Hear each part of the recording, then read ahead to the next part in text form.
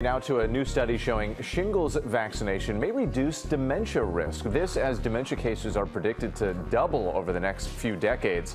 Director of Park Avenue Neurology and author of Spectrum of Hope, New and Optimistic Approach to Alzheimer's, Dr. Gayatri Devi joins us now with more. Doctor, good morning to you. It's great to have you. Thank you. Thanks for having me. So first, tell us about this new study. What are we learning from it? It's a fantastic study. It's over 250,000 people, and they found that in people 79 and older, if you have the shingles vaccine, it reduces your risk for developing dementia of any kind, Alzheimer's, vascular dementia, any kind of dementia by 20%. Wow. That's a huge amount, and it's maybe related to anti-inflammatory properties of the shingles vaccine.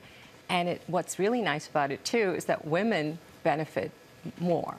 So, and because there are more women who are affected with dementia, it's particularly important. I mean, this is so fascinating. And you were telling me that anyone at any age could get the shingles. Yes. So when should we be getting that vaccine? Generally, the recommendations are you want to get your vaccine after the age of 50. What's nice about the shingles vaccine is you get it once and you're done. You don't have to keep getting it, later down the road.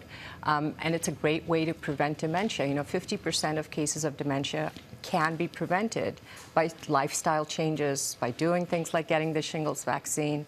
So why not do it? Why not protect your brain, keep it healthy? So then why wait till you're 50? Are there ways to reduce your risk earlier?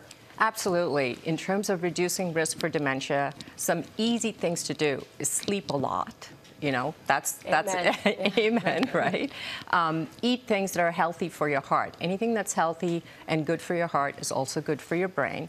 Aerobic exercise, 45 minutes, 3 times a week. Making sure you take care of your vision and your hearing. That's important. And keeping yourself really active socially, cognitively.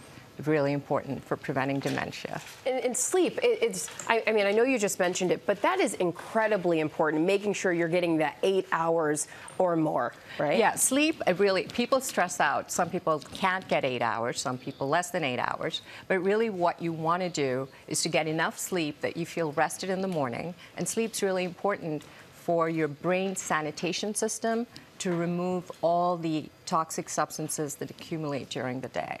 Dr. Devi, you are such a pleasure. Thank you for this information. Oh, it's my pleasure. Thanks for having me on.